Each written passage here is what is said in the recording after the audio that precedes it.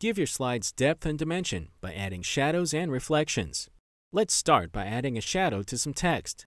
To do that, select the text and then click Shadow in the format bar. It's that easy. To customize the shadow in our text, open the Graphic Inspector. Select it and then drag the angle wheel to change the position of the lights casting the shadow. You can use the offset control to make the text appear further away or closer to the shadow. The blur control will make the shadow's edges softer or sharper. And the opacity control changes the shadow's transparency. Adding a reflection to a photo is easy too. Just select the photo and click Reflection.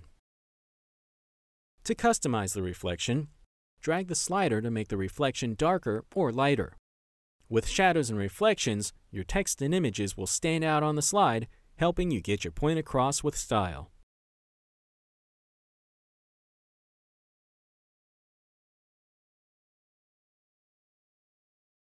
Slide transitions are video effects that play between your slides to make your presentations more engaging. To start, simply click a slide, then choose Inspector, and open the Slide Inspector. Now select a transition. You can pick from 3D effects, 2D effects, or even effects tailored to the content of the slide. You can see a preview of it in the Slide Inspector. To replay the preview, click on the image in the Slide Inspector again. To change the speed of a transition, you can type in a new number in the duration box. Some transitions have other parameters you can adjust. For example, the cube transition lets you select the direction from this pop-up.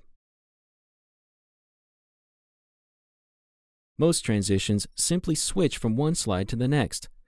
Select Perspective to see an example of a dynamic object transition that independently animates all the objects off of a slide before bringing in the new objects. By default, a transition begins when the presenter clicks to move forward to the next slide. But you can also set a transition to automatically start after a set period of time. Just set how long you want the slide to remain on screen before the transition begins. In the Slide Navigator, small triangles show which slides use transitions. You can always change a transition or its settings at any time. To remove a transition, choose None from the Effects pop-up menu.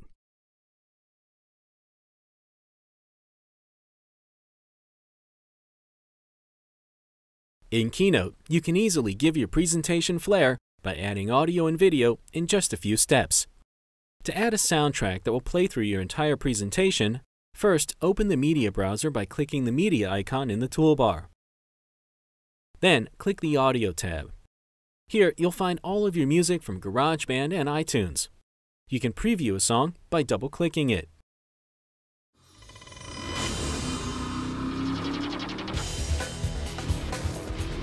Once you find the song or playlist you want to use, open the inspector, click Audio, and then drag the song from the Media browser to the audio well.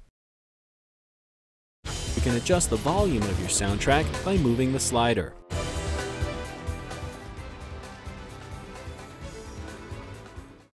You can also have music or a sound effect play only at a certain point in your presentation by attaching it to an individual slide.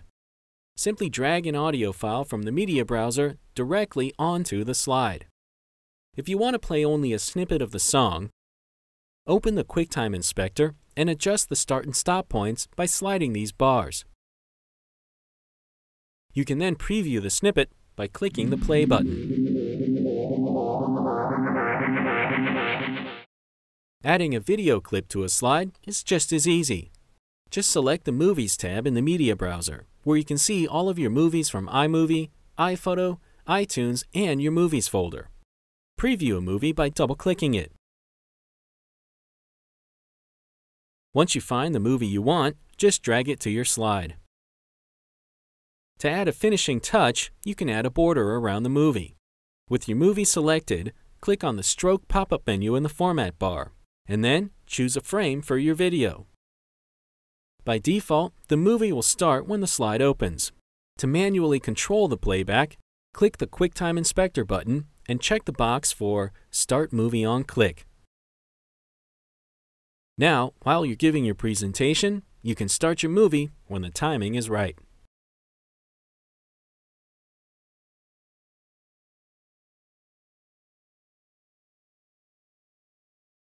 Pages work seamlessly with third-party applications such as EndNote X2 or MathType 6, which makes adding beautifully formatted citations and equations quick and easy.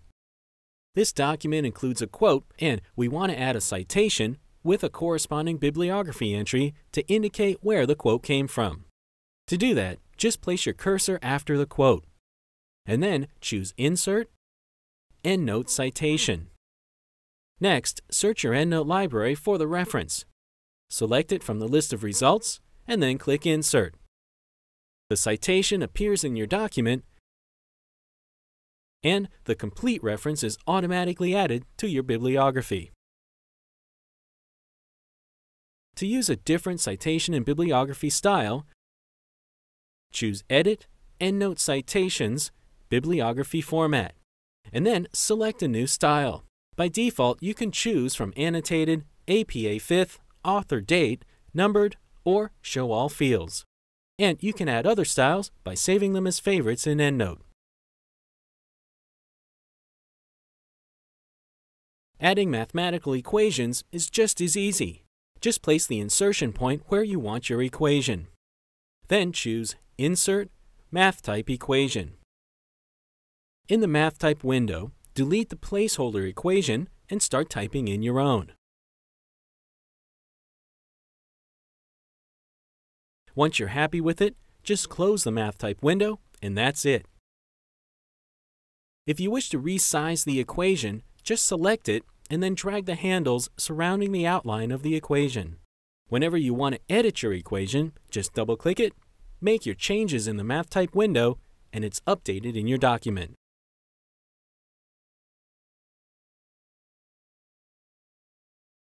Adding photos to your Pages document is as easy as drag and drop.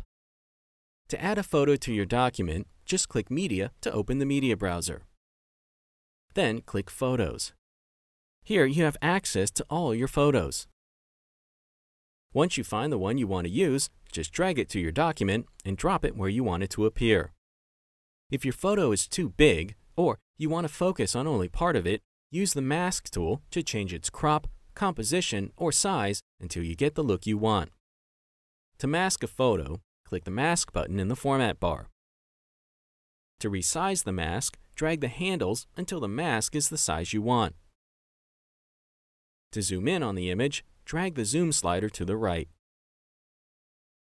Drag the photo around until the portion you want showing is in the window. When you're done, click this button.